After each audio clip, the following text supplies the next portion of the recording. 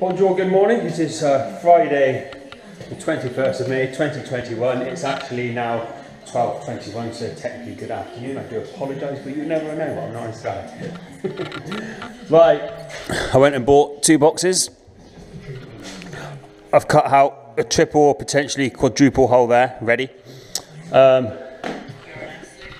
here and there, all the LEDs have been ran. I'm not going to show you because I want to show you all when it's all lit up in another video, just because. This room, same again. Can I reach? So there, let me get the extender on. So there, as you can see, is all the cabling done. So that's all been drilled through and sent up. Unfortunately, Roy the man, Roy the legend, he was going to be here today to help me get all the lights done in here and everything, but wheelbarrow's gone on his van. I offered to pick him up, but he didn't want to come without all of his kit, which is totally understandable, not a problem. So that'll be getting done in one of the next videos. So I've had to incorporate this light because it's a bit gloomy in here until we get the lighting. Right, confession time. I built this stud wall the last time I was here. Very well engineered, extremely strong structurally. I was really proud of it. It was only afterwards that I realised my fuck up. I mean, so basically what I did is all the other walls got 150mm cavity. So it's got 50mm Celtex and the wood's 100mm, so it's 150mm. So I was very focused on doing that, getting it all plumb. The wood was, you know, I won't say the wood was bowed, far from it. It was quite good, but obviously it's not easy working with the shit French wood. So I was making sure everything was nice and plumb, concentrating on that, and I wasn't really focused on anything else apart from that.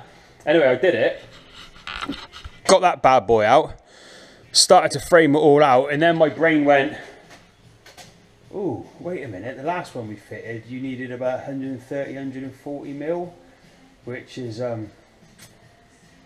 there's only 100mm cavity, bollocks. And I was like, oh, what have I done? So I ummed and ahed about it. Now, I could have cut the Celtex behind here, just this little section from here to here, cut it back, and then it would have slotted in quite nicely, no problem.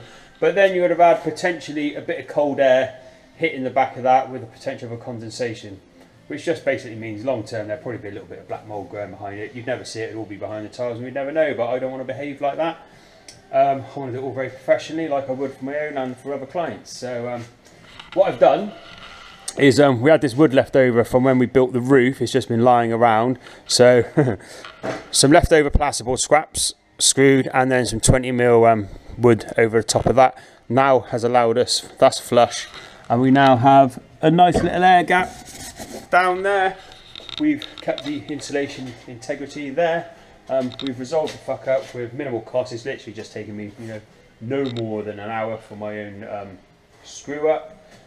Thought I'd confess it. I like confessing up when I do things wrong because it shows, you know, shows you the man who you are. Right. Anyway, so this recess, I've ummed and ahed about this recess. That was done originally just so obviously it worked out for the stud work, and then my plan was to shrink it down to suit tile size. Now what I've actually decided, I'm going to keep it that size. Now there's no reason for that whatsoever other than the fact that it's all framed out. It requires no extra work. I can just board it, tank it, it's done. Now you imagine when you're in the bath, you can have a multitude of shampoos, soaps, children's toys, because obviously I do have a child. So I thought that's just a really good size. So what I'm going to do now is quickly board it out. So watch the magic. Xavier kindly gave me this sheet of plasterboard because it was snapped. See, along there it was snapped. So when I bought those other 2 when I couldn't buy 3, he gave me that one instead, which is very nice. So I think that will pretty much do that whole area. So I'll do that now. Okay, so I've just positioned the board, I've just done a cut.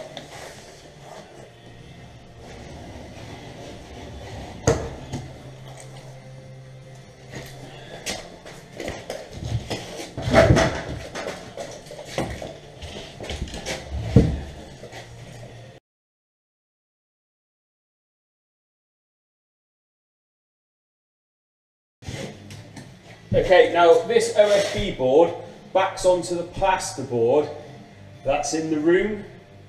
Now, do I keep the depth here, or do I frame this out and then there's no risk of puncturing through? I think I've got some metal work. Do you know what?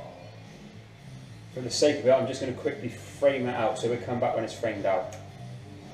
Okay, there you go, as if by a miracle it's been metalled. Like I said, that's just to make sure I don't mess that wall up on the other side.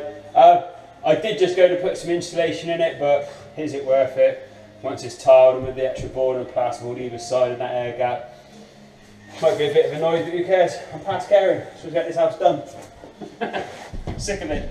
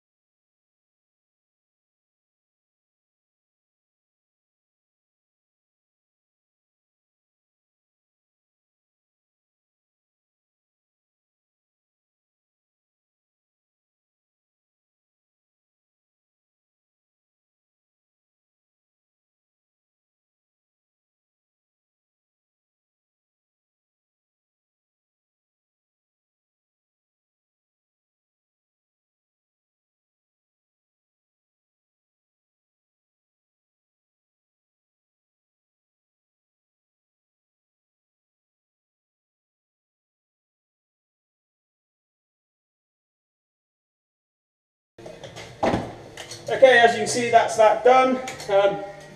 Let's think of another job to do.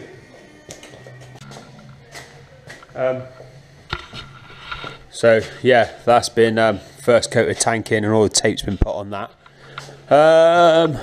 I've been slowly working towards getting this utility room done. So it's literally just ready for its final coat of plaster on the taping and jointing. Same as always, you won't really notice me doing it. This manifold's getting dropped down a little bit lower at a later date, so I've just removed the shelf, so I'll quickly fill these holes and then we're going to paint it, but you won't see that happen because I'm just going to crack on with it. I've got a bit of wood left lying around from when I built that stud wall, so I might get this because we're going to have another toilet here. So I'm going to probably brace all this out with wood as well because this won't take it, it's no good. There's lots to do, just not very motivated. Right, it's Saturday the 22nd, the day after that last video clip. Towards the end of the day, I had second wind as they call it, you know, I was motivated, so a few materials left on site. So the leftover wood from the other bathroom job made sense to just use it up and get it out of the way. So obviously it's going to be another wall hung toilet, so it needs to be structurally strong. So this has all been bolted to the floor, fixed to all the window frames. So same again, very, very rigid. I've now just got all the kit out, so I'm just going to build the frame up so then I can set that stud there exactly where it needs to be.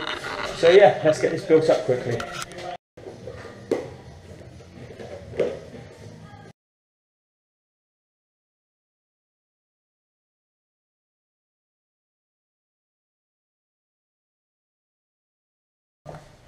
Movie magic, right, that's that built up.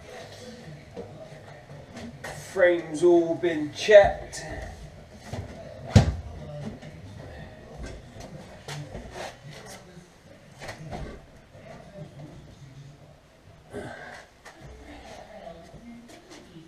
Nice snug fit.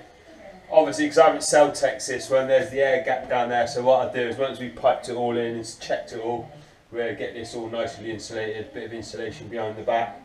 So yeah, we can leave that now. Obviously, basically what happened was I had the money to pay for the heating engineer to come and he was going to first fix all the plumbing and sort out the first stage of the heating system. But the tiles, the travertine floor tiles, that deal was going through, so because the money was in place, I've just spent it on that instead. So it's now going to take me a few weeks to save back up the money. So I'm just basically working and saving up money again and again and again, but for the heating engineer. So hopefully in about a month or two's time, we should have plenty of plumbing works going on in here, which would be lovely. Right, I've got to do some sanding in the utility room and a few other little bits and pieces. So yeah, we'll see what we do next. Hello. Right, it's Wednesday, May 26th. I was chatting to a friend the other day because I was around his house paying back a favour because he made the wood for me for the TV trim and the ceiling trim in the master bedroom. So I said I'd sort some work out for him which involved painting, and I was saying to him about this undercoat paint, that cheap Seuss Couch stuff. I said it's really good. I said paint's on really well. I said it's opaque. I said so it's clear to start off with and goes white, blah blah. And I was just chatting away and I suddenly went, actually that sounds like the answer to my problem. So I bought this paint. It was 22 quid a tin on destockage charge. It sells for like 50-60 euros, so you'd assume it was a good paint. Well, it was alright, the coverage was good, but it left horrible bloody lines everywhere. Like, you know, it looked crap. I was really pissed off when I finished it. And I just didn't really know what to do, so I got my sander out, 400 grit, and I just went over the whole lot. It just gave this real fat, flat white finish. But obviously you could see a few scuff marks, there was dust all over it, and I'd had enough. I was sick of it, you know I hate painting, so I just left it. Anyway, after that revelation, chatting to Craig, I was like, oh, I'll go over it again. So, literally, what I've done is I've just got this out, gone over everything, and it's come up really, really good, I believe it or not. It's a slightly darker shade of white than what was there originally, but that doesn't really matter, because white is white at the end of the day. I've got one final patch to do, which is this little bit here. So, I've asked for a helper to turn up. Oh, hi Sky, how are you? I've heard you're going to do some painting for me. Is that right? You're going to do some painting? Yeah? Come on then. Look, I've left a bit here just for you to paint. Okay, yeah, ready? Daddy's going to load it up for you. Okay, do you want to take the handle? And there you go, if you put it on the wall. Try and get it. It's heavy. It's heavy, isn't it? Ready? Now hold it like that and we'll paint. Okay. Go on then. Go on then, you got it? Good job. Keep it off the floor. And again. And up. Yay! Good girl, well done. I do it on myself. Oh, okay. Independent woman. It's a bit heavy, isn't it? Oh. You okay? We'll pretend she didn't get white paint on her nice brand new trousers.